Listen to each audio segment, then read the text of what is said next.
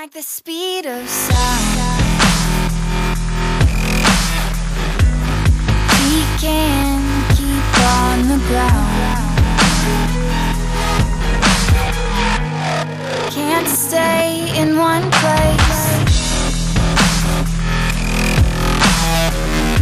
Keep moving like a bullet.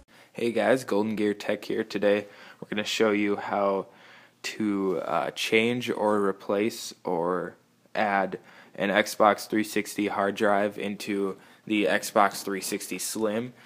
Some of you might not know this because it's kind of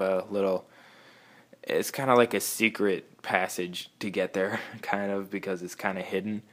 But yeah, so today we'll just show you how to get there.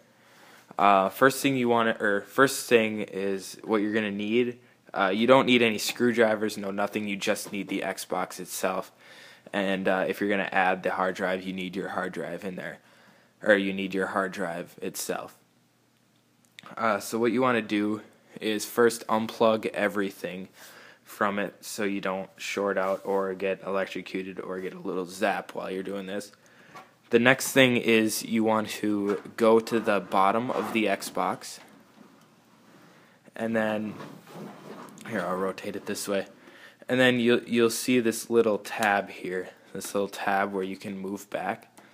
It should be on the bottom panel. You just want to push that back and up, and this little panel should come right off. And then in here you have your hard drive. You can to get the hard drive out, you just need to pull lightly on it and it should come out. Most of them have this little pull tab where you pull on this and it will unlock it. So yeah, and then again you just push it in there to put it back in. So yeah, if you buy a 4 GB Xbox, it won't come with a hard drive, but if you buy something more than 4 GB for an Xbox, it will come with the hard drive. So you only really need to do this if you like upgrade your storage on your Xbox.